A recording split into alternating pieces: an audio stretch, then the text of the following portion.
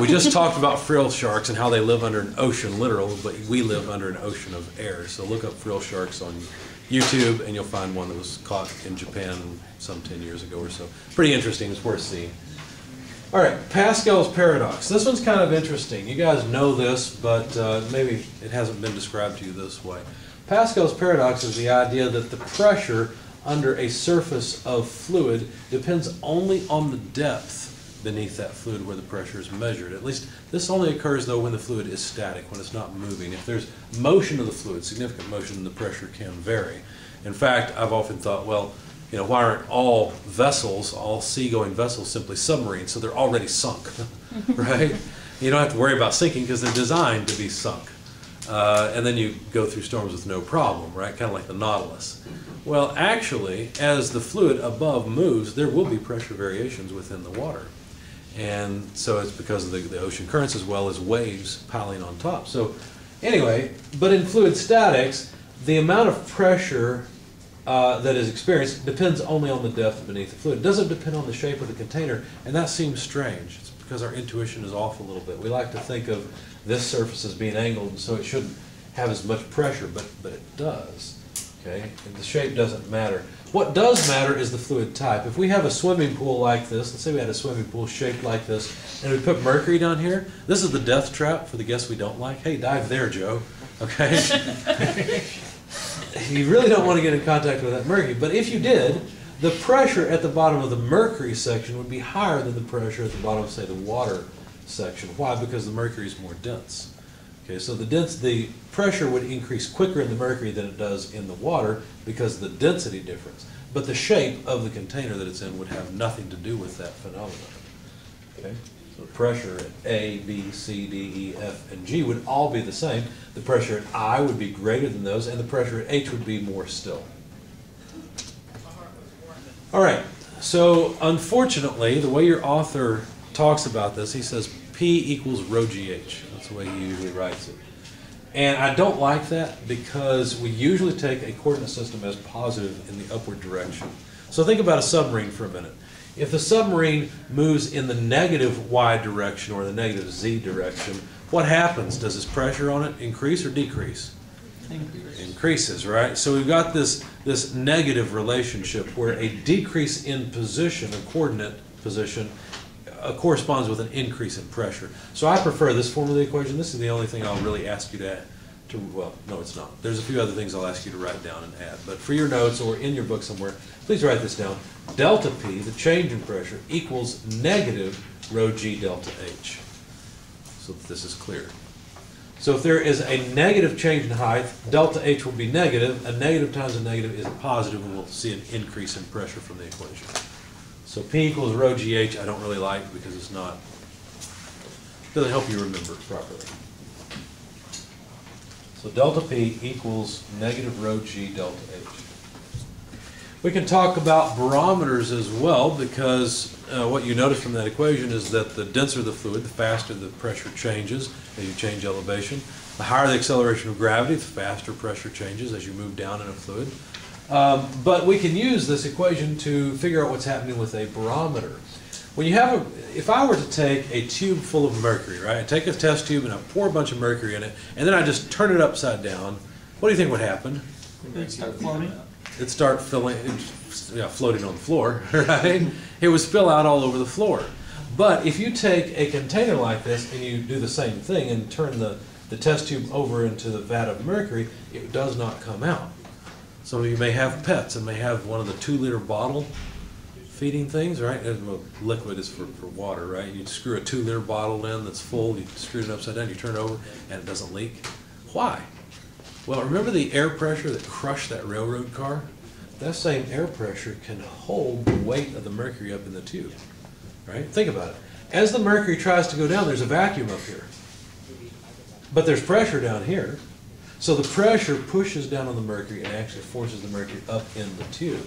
Now, one way to look at this, we can look at it with that delta P equals negative rho G delta H. And if we're careful and make sure that the delta P is a final minus initial that matches a final minus initial height.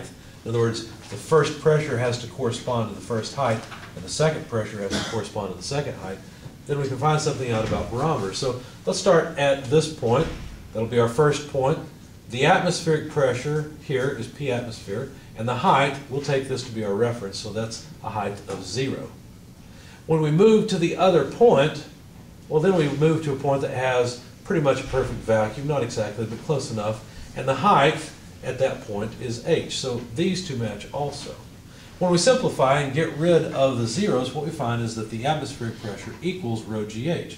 In other words, if we know the density of the fluid rho, we know the acceleration of gravity, basically how hard the Earth is pulling down on this, and the height of the mercury column, we can actually calculate atmospheric pressure. Atmospheric pressure does vary a bit throughout the day and with the seasons. And so it's a good weather tool because you can predict some things using atmospheric pressure. In any case, the part we're interested in is the fact that there's an ocean of air around us literally pushing the mercury up into the tube. Compound manometers. Have you guys seen compound manometers before? Where at? Fluid mechanics. Fluid mechanics. Okay, so Professor Cooley probably enjoys this one also. We both love to teach torture something students. Okay? So how do we deal with this? Well, here's the way I want you to deal with it. It's really simple. You'll start off and you'll say the pressure at point A is equal to the pressure at point B plus whatever pressure there is by going down, H3, plus whatever pressure there is by moving down in the mercury and then back up. Okay? So there'll be an increase, increase, increase, increase, increase, decrease, decrease, decrease in pressure. And all that really matters is this height, because since we have the same fluid here, the pressure on this side is the same as the pressure on this side. Okay? So there would be an pressure at B plus H5, this height, multiplied by the density of the water, acceleration of gravity, plus H4 times the density of mercury, acceleration of gravity. Now we're over here. Then we have to move up in water. So will the pressure increase or decrease? Decrease. Decrease, because we're moving up in this liquid. So minus H3 multiplied by G and the density of water, rho. And then if we continue up in the water, the pressure would decrease, but it's going to increase back again to the same as it was when we were over here. So we may as well just jump to the other side. The pressure will continue to increase in the mercury. We can jump to the other side and then decrease in the oil. How would we write that down? We do it like this.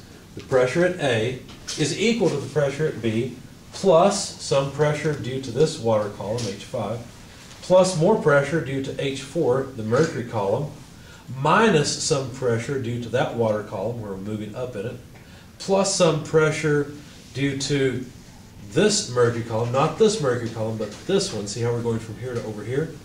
So some pressure is added there. And then finally minus the pressure relief by moving up in the oil up to point A. That would be the pressure at point A. Okay. So this is a simple equation that you can write very easily with compound manometers. And I think I've got a compound manometer problem on the homework for you. But you're just simply writing increase in pressure as you move down and decreases in pressure as you move up in the various fluids. Questions, comments? You doing okay? All right, let's see if there's any other interesting videos. Yeah, there are some interesting videos.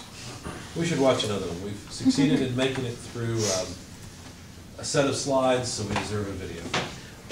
It's related to your project. And I'm going to assign project groups randomly. So I will do that and give you those assignments next time. You'll also be able to look on Blackboard and see it. But there's actually two interesting videos that well, there's actually a couple I'd like to show you. I'm not a big renewables guy. Most people that teach thermodynamics are.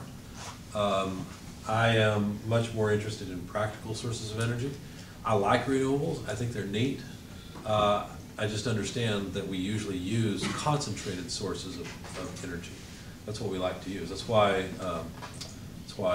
nuclear power is such an interesting thing. It's because the power source is super concentrated.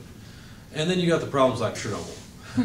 That's a problem. I used to really be a fan of nuclear power until I started watching some of the disaster videos and how they came about and realized that as human beings we will always make mistakes. So that doesn't bode well for all the atomic weapons we have. Did you know that atomic weapons have already been dropped on our country on accident? They didn't go off. We dropped them on ourselves. It was an accident. Thank God. Or I forgot where it was. Massachusetts, I think it was. Wouldn't even be there Georgia. now. Georgia? Look off the coast. There's been a couple of them. It's kind of scary. But anyway. They found it. Yes, well, some nuclear weapons have not been found on submarines that have gone down. So, anyway. You need to stop the video. What's that? You need to stop the video. Yeah, I'll have to stop it for sure. Well, I might not have to for this one because I don't know if Voith would really care. But thank you. Yeah, I'll do that in a moment. I was going to show you a few things that I think are actually practical. I'm not a real big fan of wind energy. In particular, I'm not a fan of wind turbines that aren't very far off the ground. I know they look like they're very far off the ground, but they're really not by comparison to how far you can go.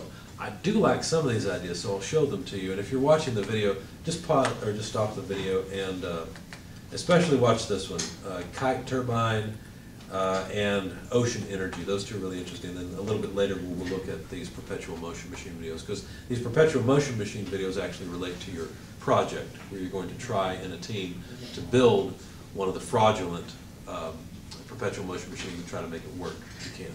Okay? If you succeed, I'm going to be very proud of you. No one has ever succeeded. Anyway, I remember when I was probably 4 or 5 years old, it was before kindergarten. My dad has always been into recumbent bicycles, and anytime he saw someone riding one, especially back in the 80s, he would stop them and talk to them, and he was really excited about it. And I remember he was talking to this one guy and, you know, interested in the bike, and the guy happened to have an electric motor on his bike. I was like, Dad, I got an idea. I was like, wait a minute, you know. So after he gets done talking with the guy, he asked, well, okay, so what's your idea? And I said, well, Dad, he's got a motor on it. Why doesn't he put a generator on it, get it started, let the motor drive the generator, and the generator drive the motor, and then he can go for free. Yeah, so anyway, all right, so let's watch these videos and we'll talk about them. Let's see what you think about them.